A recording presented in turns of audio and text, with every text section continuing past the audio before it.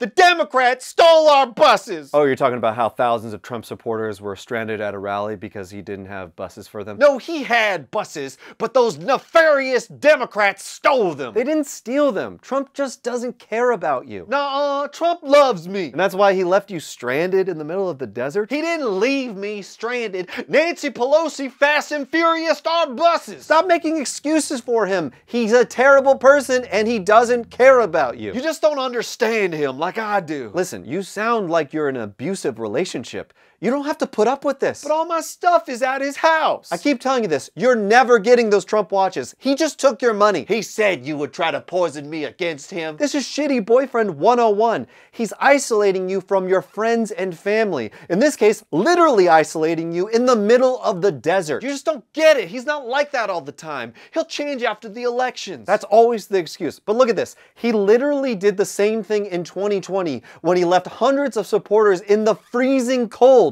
Face it, he's never going to change. This time he'll be different. Fuck it. Y'all deserve each other.